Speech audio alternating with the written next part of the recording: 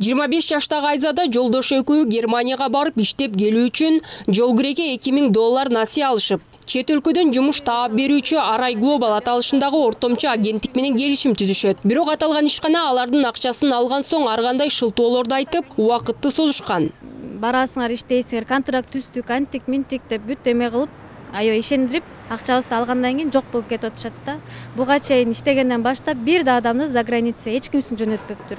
Мага бир гана ушу алдап кеткен мошенниктерди кармап, акчабызды кайрып берсе деген ушунчалык чоң үмүттө турам да. Себеп дегенде биз бул акчаны жөн эле таба алган жокпуз.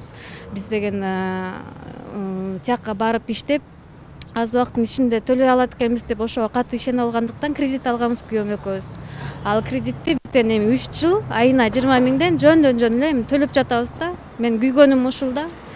Чет өлкөдөн жумуш таап берүүчү Арай Глобал агенттигине алдангандардын саны 80ден ашат. Бул ишканадан жабыр тарткандардын дагы бири Марлен Сабирбеков. Ал дагы чет өлкөгө кетүү үчүн $1400 төлөгөн. Буну болсо мен ала фотон карагам. Карап туруп ошо менен сүйлөшүп, бияка келген Акбел деген кыз бар экен. Ал болсо андан кийин ошо болот Талгат деген директор менен келишим түшүп, кайсы жакта тарапка барсам Финляндияга деген. Финляндияга курулуш жагына гипсокартонщик деп маалымат берген.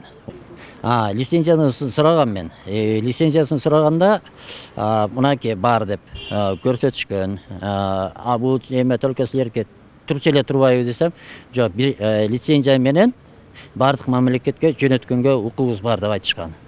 Не только, если бардыгын алып отурсак дейт, эмне деген лицензия керек деп ошентип мага иштендирип айтышкан. Маалым болгондой ортомчу компаниянын кеңсеси азыр жабык турат. Ал жерде иштеген жарандардан да дайын жок. Жабырлануучулардын жактоочусунун айтымында Арай Глобал ишканасынын жарандарды бир гана Түркияга жөнөтүүгө лицензиясы бар. Бирок алар жумуш издегендерди Европа өлкөлөрүнө жиберебиз деп алдап акча өндүрүп жүрүшкөн. Почему они не поставили ему сторожевой флажок? Эмнеге аларга издөө жарыялашкан жок. Алардын баары чет өлкөгө чыгып кеткенге үлгүрүштү да. 80 адамдан $1000 алганда деле аябай чоң акча өндүрүшүптүр. Буларды таап жазага тартуу керек. Азыр юстиция министрлигинен лицензия алуу оңой эле болуп калды. Өкмөт муну көзөмөлгө алуусу кажет.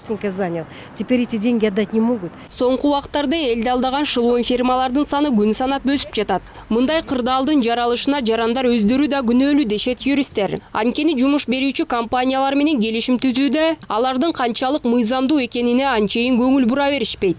Самая идеальная ситуация — это когда граждане заключают договор. Почему? Мындай учурда эң негизгиси жарандар түзүп жаткан келишимди кылдаттык менен карап чыгуусу кажет. Бизде азыр көпчүлүк андай кылышпайт. Жарандар жумуш таап берүүчү компания туурасында толук маалымат алып, алардын мыйзамдуулугун караганда гана азыркыдай кырдаалга дуушар болушпайт эле. Там будет написано, что обязуется компания. Жабырлануучулар Арай Глобал ишканасынын үстүнөн ички иштер органдарына арыз менен кайрылгандардын саны көп экендигин айтышат. Бирок андан эч кандай майнап чыкпай келет. Анткени 2019-жылдын январь айында күчүнө кирген жаңы кодекстерге ылайык иликтөөнүн белгилүү бир мөөнөтү жок. Анын үстүнө тергөө органдарынын кызматкерлеринин иши да көбөйгөн. Ар бир тергөөчүгө 255, ал эми алгач тергөөчүгө 600дөн ашуун иш туура келип жатат. Тазагүл Эмилбекова, Калыбек Абдымомутов, NewTV.